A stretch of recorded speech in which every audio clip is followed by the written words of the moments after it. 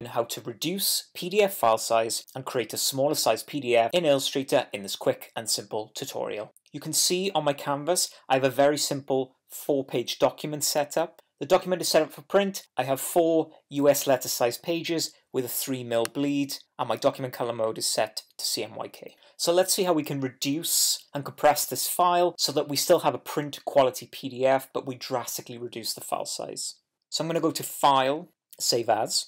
Next, I want to locate where I'm going to save my file, so I'm going to save my file to the Images folder. Now, I want to make sure I keep the original Illustrator file and I don't overwrite it. You can see here in my Images folder, I've got the smaller PDF.illustrator file, so I want to make sure I keep that. So I'm going to switch the format to PDF. Remember now I'm in the Save As option, so this will now create a different version of this file and keep this original .ai file. I've also saved a high resolution print PDF of this document so that we can compare the two documents once we're finished. So I've got my PDF here. I am going to save all 4 of the pages. I can obviously use the range option if I want to just use a selection of those pages. And then I'm going to call this smaller PDF _ reduced. Once I'm ready, press save.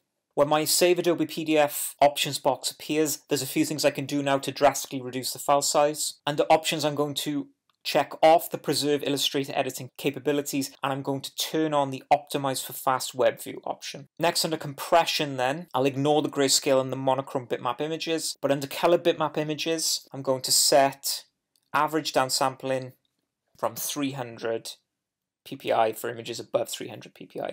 This means that I can drastically reduce any high resolution file size with embedded images, but I can still maintain that print level quality of 300 ppi. I'm going to set my compression to automatic JPEG, and I can set image quality to high or maximum. That's absolutely fine, so I'll keep it at maximum. That will still give me a high level of print quality, but will also give me a drastically reduced file size. Finally then, under marks and bleeds, I'm going to use document bleed settings, and I'm going to put trim marks on my document, so I'll set trim marks here.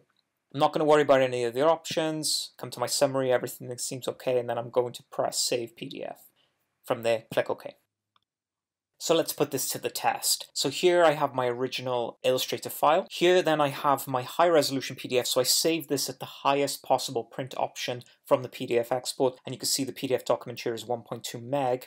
Now if I come to my reduced file, this is where I use those options. You can see now the document size has gone down to 182 kilobytes. So a little bit of quick math, that's 15% of the original file size, which is a whopping 85% reduction. And remember, I am only using vector graphics in this document. If I was using bitmap images and JPEGs and compressing those, you would see even more considerable file size changes without compromising the print quality of the document by making sure the 300 ppi is still set as the downsampling option.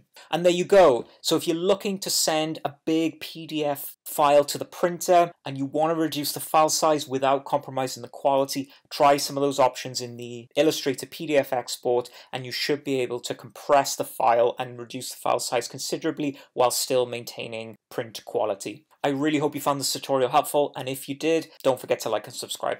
Thanks for watching, keep on designing, and I'll see you for the next tutorial.